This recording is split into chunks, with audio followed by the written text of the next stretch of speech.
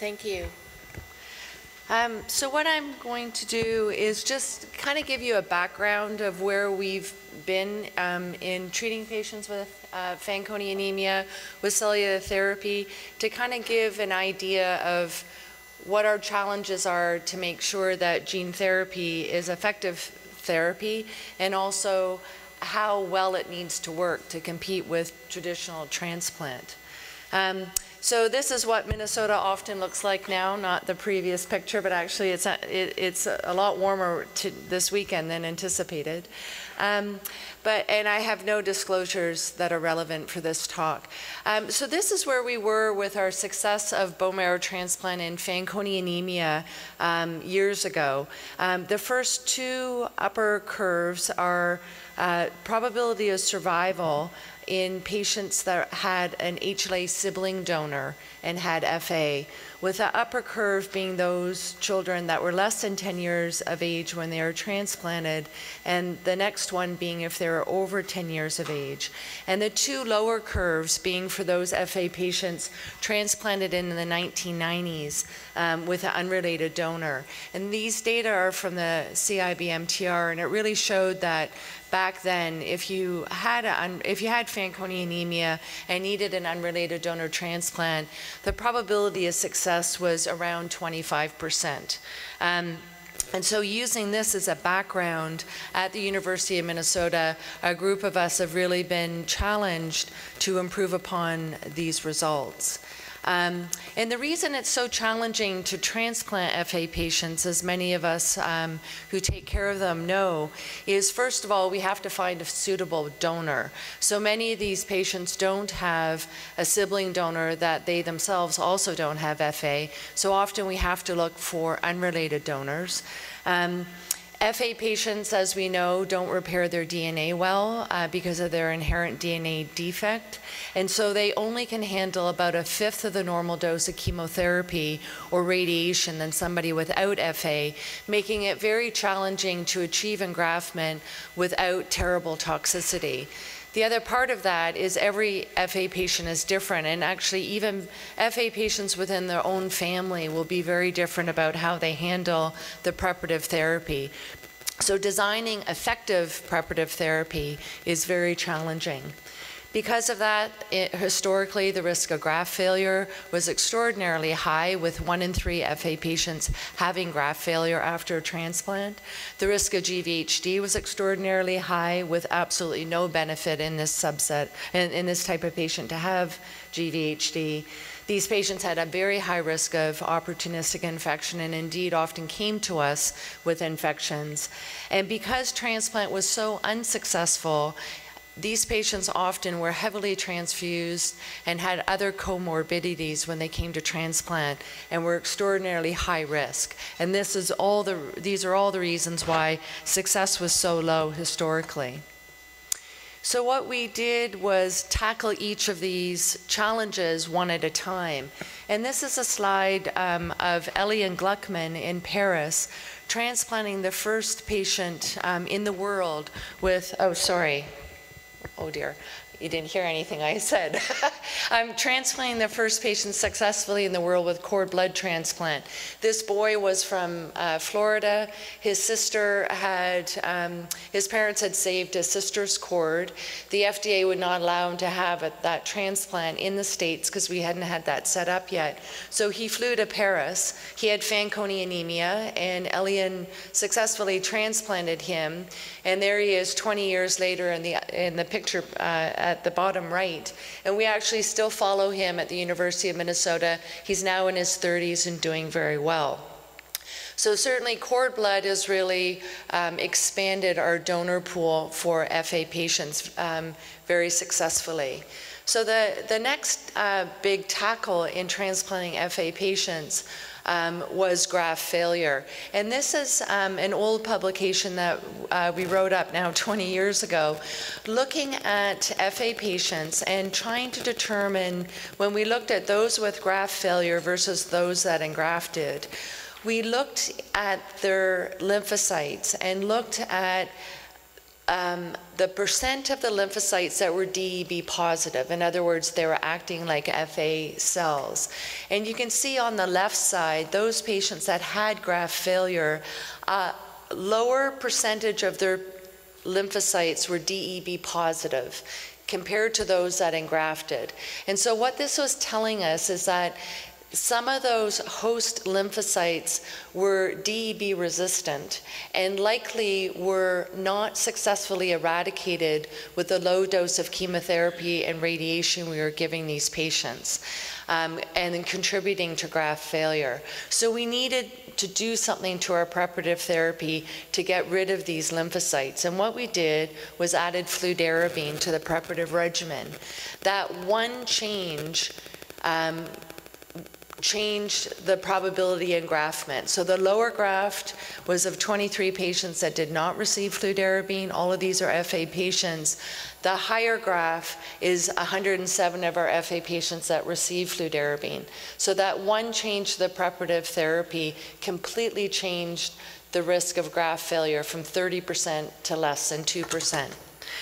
Our next struggle to make transplant successful for FA patients was to get rid of graft versus host disease. This slide here is from the Paris group, looking at a large cohort of patients with FA who underwent transplant, and looking years after transplant, out to 12 years after transplant, and determining the cumulative incidence of head and neck cancer. For patients that did not develop acute GVHD, none of them developed head and neck cancer. But for those with grade 2 to 4 GVHD, years later, 28% developed head and neck cancer. So really speaking to, there's some immune dysregulation at the time of acute GVHD, making them at much higher risk for head and neck cancer. And this held true too for chronic GVHD. So really drove us to figure out, how do we get rid of GVHD? And really we did that with T-cell depletion. And we've used different modalities of T-cell depletion over the years, but really have successfully gotten rid of GVHD. And that's shown here. The lower graph is looking at those patients, 95 FA patients who received a T-cell depleted graft, and the probability of grade 2 to 4 GVHD was only 18%, compared to 50% for those that received a T-repleted marrow, and then 38% for cord blood patients. So essentially all our FA patients get a T-cell depleted graft. Similarly, the incidence of chronic graft versus host disease was very low in those patients who received T-cell depleted marrow at only 9%. So our next strategy was how to make the immune system recover faster and our patients to have less infections. And we looked back at very old data showing that if at the time of a transplant for a mouse model, if the thymus was shielded, the immune recovery occurred faster. And so we challenged our radiation oncologists to learn to shield the thymus of our patients before they received radiation. And this is just showing the schemata of how they locate the thymus, or even if they can't locate it, figure out where it likely is, and then build shielding with the dosimetry curve on the bottom right showing that they effectively shield the thymus. And in doing so, it takes an extra couple of hours of planning in order to build the right shields. But in doing so, we showed that after transplant, we're seeing an increase of naive T cells. This is just one of our slides showing faster immune recovery in those patients that had a shielded thymus at the time of transplant with no negative effect on engraftment. So all the patients engrafted. We don't shield the thymus if our FA patients have leukemia, obviously worried that we might be shielding some leukemic cells that need to be eradicated with a thymus. But otherwise, we're using this modality in all of our FA patients who get radiation. We only use radiation for unrelated donors, not the related donors anymore. So this is one of those slides that depicts 20 years of research. But what this shows is what we've done with our preparative therapy over the last 20 years. For alternative donors for FA patients. And so we initially adopted what Eliane Gluckman from Paris was doing, with a single unfractionated dose of TBI of 450 and with Cytoxin 10 per kilo for 4 days, and then a transplant. And that was back in the 1980s. And again, we had the challenges of graft failure and graft versus host disease. So we initially added ATG to help with engraftment, used T-cell depletion, and for a while increased the dose of TBI to 600, but that didn't improve the engraftment rate. And that was when we added the fludarabine in 1999 with a very good success in achieving engraftment. And then we added the thymic shielding in 2003. Then we asked the question if we could indeed decrease the dose of radiation and still have effective engraftment. And to do that, developed a trial to decrease it to 300, then to 150, and then hopefully to no radiation. But we had to stop at 300. 150 wasn't sufficient to achieve sustained engraftment. We gave 2 patients 150 centigrade, and they both achieved engraftment, then developed secondary graft failure. So we've held tight at the 300. And then what we did is we actually got rid of ATG in 2015 and are still able to achieve engraftment without it. And that really speaks to the effectiveness of the fludarabine. And here we are with our success rate with each sequential trial where we've just made one change. And you can see, compared to when we started at this in 1995, with only 22% of our patients surviving, in the highest cohort there at 73%. But indeed, it's even higher when we look at the subset of patients who come to us with no transfusions and no serious life-threatening opportunistic infection. Our survival rate now is 94% after an alternative donor transplant. And that's compared to those that don't fit those criteria. And so this is really where we are. And, you know, when we think of gene therapy, what we need to be able to achieve. We have modified our preparative therapy since this. Oh, sorry, I was just going to say that now our results for alternative donor transplant for FA are now the same for sibling donor. And so the timing of when patients come to transplant doesn't differ between donor sources. This graph has continued on with our subsequent cohort of patients since this was published a couple of years ago. Our newest iteration is to use alpha-beta T-cell depletion. And as you know, this is a more effective way to T-cell deplete the graft, so much so indeed that we're not using any immune suppression after transplant. We've just been doing this for the last year or so. We do give the patients 1 dose of rituximab because of the risk of PTLD, and indeed our first patient without that dose of rituximab did develop PTLD. But we've effectively transplanted 8 patients with alpha-beta T-cell depletion. They're all alive and well. 1 did have secondary graft failure associated with an infection, but was successfully transplanted. No patient has developed GVHD, and it's really quite remarkable to be able to transplant these patients with no immune suppression because they don't develop any of the complications from being on cyclosporin or other drugs. So looking at the obstacles to transplant 20 years ago, we've overcome many of these obstacles with our changes to our preparative therapy. And now it really speaks to where does gene therapy fit in for these patients. And the reason gene therapy is particularly interesting in FA patients is really supported by the very rare cases of patients with mosaicism so they have a portion of their cells that don't have FA, and they eventually revert back to normal hematopoiesis. So with competitive repopulation with those normal hematopoietic cells that aren't FA, they in sense do their own gene therapy.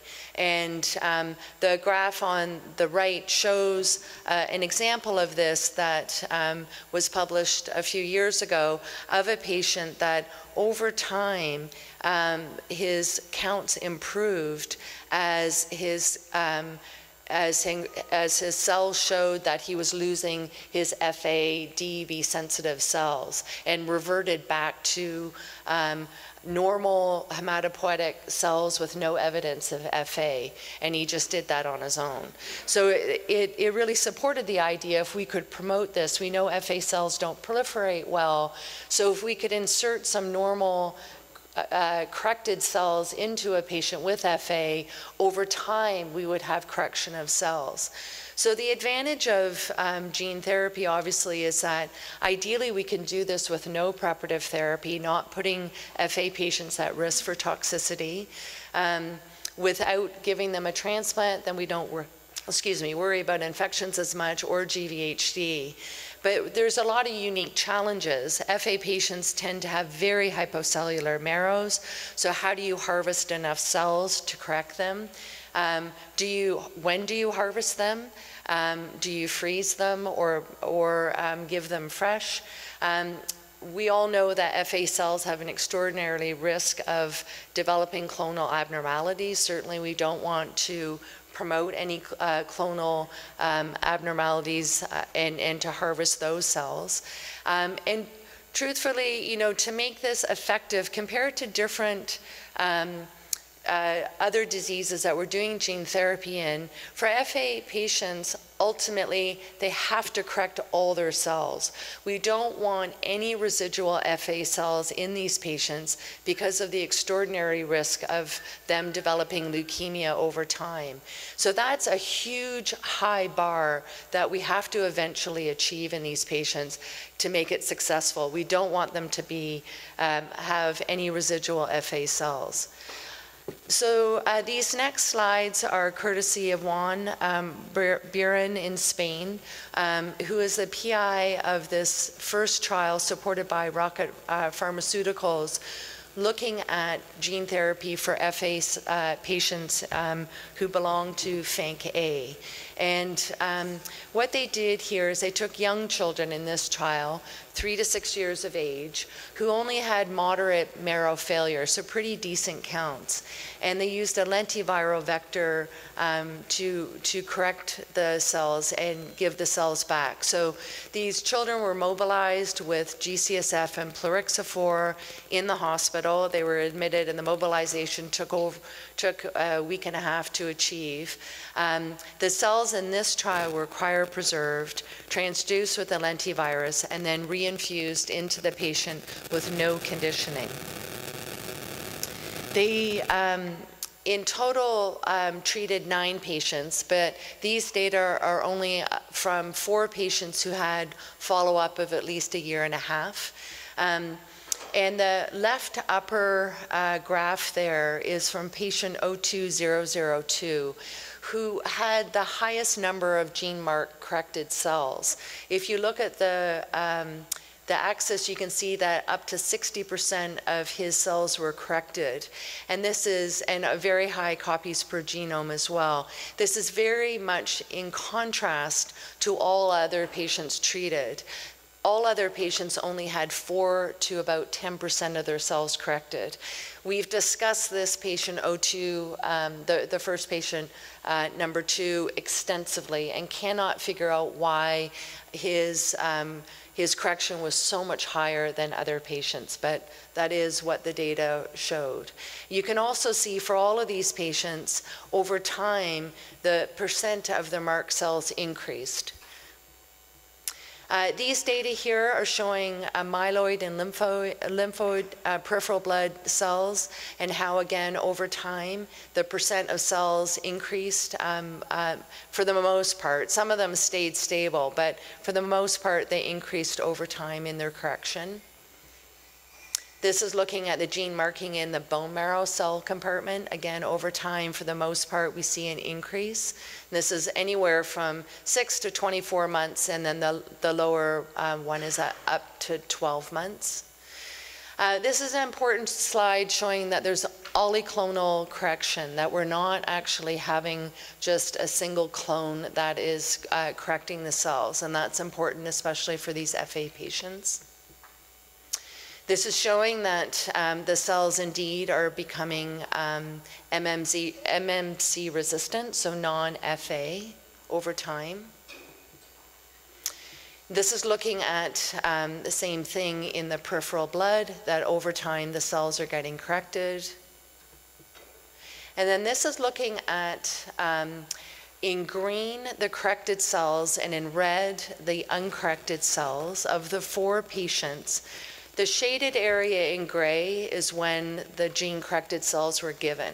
So if you start on the left-hand side, you can see this is a patient that had the most corrected cells, and his white cells were decreasing. Then when the gray bars, or the gray shade starts, he got the corrected cells, and then his white cells are more or less stable. The bottom graph is showing in red his uncorrected cells, his white cells are going down, but the green corrected, gene-corrected cells are going up and making, excuse me, more of his white cells. And similarly for the other patients, you're seeing stabilization of their white cells with the corrected cells contributing more than the uncorrected cells to those cells. Dr. MacMillan, you have 2 more minutes. Okay, thank you. This is also showing, again, the same thing, but just looking at platelets, neutrophils, and looking at, looking at the hemoglobin, the neutrophils, the hemoglobin, the platelets of the patients, and seeing over time, you know, at best there's a stabilization. There might be some increase, but at best there's a stabilization. Importantly, for all these patients, in order to be mobilized successfully, they did receive red cells at the time of mobilization, and many of them did receive a platelet count as well. So I think what we're seeing with gene therapy is that we are seeing a progressive repopulation of stem cells after 2 or 3 years, that there is oligoclonal reconstitution, so that's reassuring. We're seeing a phenotypic correction of the marrow and peripheral blood, and stabilization, for the most part, of the bone marrow failure. But we need to know, is that stabilization going to continue, or in fact, are we actually going to get full correction? And what happens to those bone marrow cells that aren't corrected? And we're now opening a second trial, and I'll just say that it's very similar to the prior one, except we're liberalizing a little, or changing a little bit of the inclusion criteria. The other thing is we're only going to use fresh cells. We're not going to cryopreserve the cells before giving them to the patient after they've been transduced. And this trial is about to open in our center in about a month.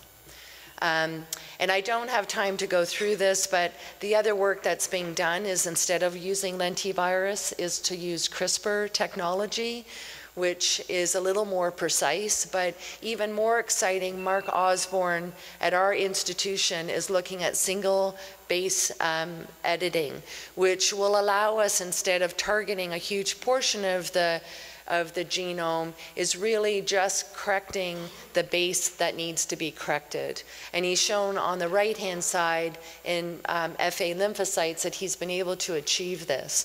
And that would be very exciting, because you don't have all the other complications of correcting a larger part of the gene than you need to.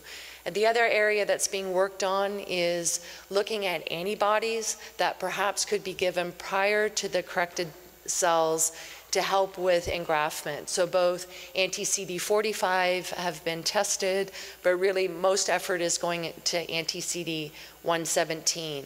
So you could give that antibody to patients and then give them the corrected cells, and that antibody would help create more space in their marrow, get rid of their own stem cells.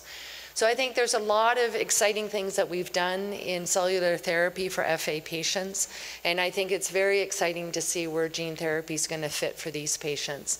And finally, just want to end with a thank you to, and an acknowledgement to all the people in my program that helped to make this work possible, and funding. Thank you.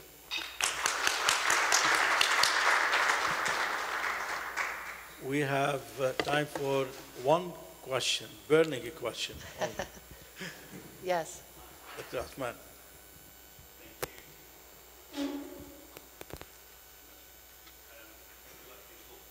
I can repeat it if I, yeah. Obviously, you're familiar with the work that our pediatric colleagues in Mayo towards Fanconi Anemia patients with transplanted kidneys. One of the challenges we have are many patients present late. So they come to us when they're already leukemic. Yeah. How do you manage those? So FA patients with leukemia are extraordinarily challenging. The first thing I always check is to make sure they don't have biallelic BRCA2. So BRCA2 is a subset of FA patients that present with de novo leukemia versus a classic FA patient that develops MDS and then leukemia. The major question with these patients is, do you give them chemotherapy before transplant? What chemotherapy do you give, and then how do you transplant them? The challenge with giving them leukemia is it's very hard to give effective therapy without too much toxicity. And basically, most therapy will just push them into aplasia. Our approach is, if they're stable and their blast count isn't too high, we just go directly to transplant. If they have very aggressive acute leukemia, you can give mini-flag or other agents just to get the burden down, but you won't get them into remission before transplant. And transplant is the only curative therapy. In our hands, about a third of the patients will get through and be alive and in remission after transplant, a year after transplant, but the risk of relapse is about 50%. So it really speaks to FA patients upon diagnosis need to be followed annually with a marrow at least. If they have a clonal abnormality, I do it more often so that they indeed don't develop leukemia, because it's a game changer once they develop leukemia. And certainly, again, to make sure they don't have BRCA2, because that's a whole other issue of how to manage those patients. Thank you, Dr. MacMillan.